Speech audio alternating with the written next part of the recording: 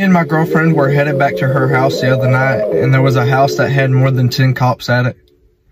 We really didn't know what was happening, and we didn't really talk much about it. And then the next day we found out that it was a suicide. A woman had hung herself. And the husband told everyone that he was going to cremate her instead of have her funeral, because she didn't have no friends and no one would show up and no one would miss her. And that broke me. It's been eating at me the last few days, and I just can't get over it.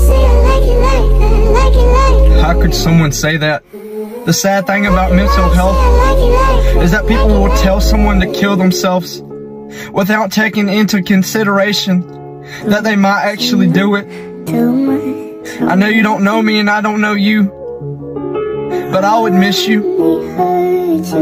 I need you.